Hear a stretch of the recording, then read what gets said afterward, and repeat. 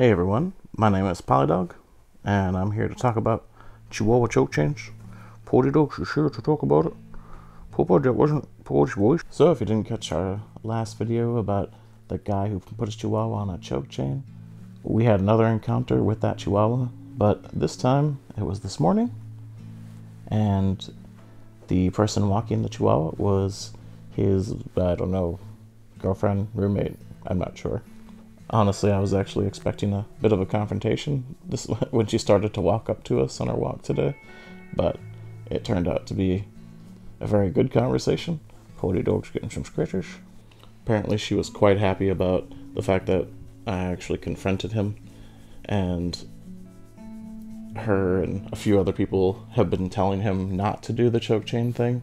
She said he believed it was some kind of training method for like leash training your dog, which is just bizarre to me because they've had that dog for years, but I don't know.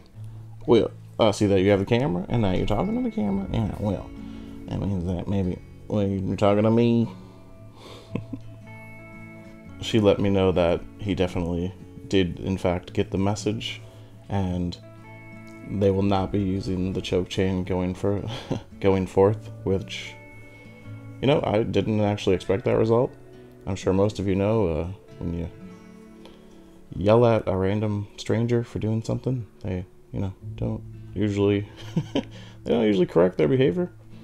But I guess living a block away from me and knowing that he will probably see me again many, many times, maybe that was just too much awkwardness for him. I don't know. Or, maybe he's the kind of person who can actually take feedback. Who knows? I won't take all this credit away from him.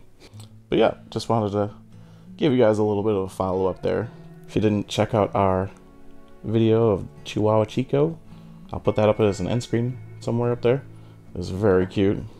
I suggest you check it out. Otherwise, I hope you have a great day.